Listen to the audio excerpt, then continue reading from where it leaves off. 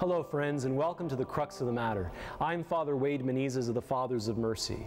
In Catholic teaching, the communion of saints has two closely linked meanings: the communion existent in holy things and the communion existent among holy persons. These two distinct categories constitute the doctrine of the communion of saints and are intimately linked together.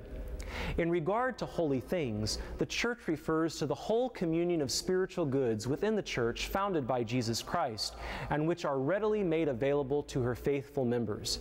These include a communion in the faith, a communion of the sacraments, a communion of shared charisms granted by the Holy Spirit for the building up of the Church, the sharing of material goods in common, and a communion rooted in charity. Among these and others, the Eucharist deserves special mention, for it is by the Eucharist, to quote the Second Vatican Council, that the unity of believers who form one body in Christ is both represented and brought about.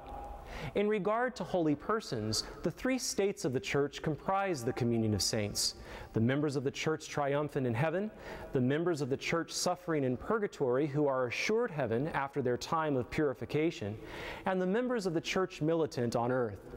Paragraph number 1475 of the Catechism of the Catholic Church states, "In the communion of saints, a perennial link of charity exists between the faithful who have already reached their heavenly home, those who are expiating their sins in purgatory, and those who are still pilgrims on earth."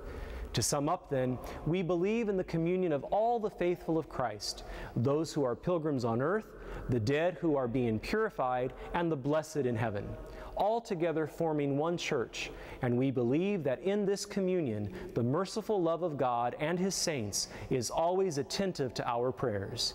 That's the crux of the matter. Thanks for watching EWTN.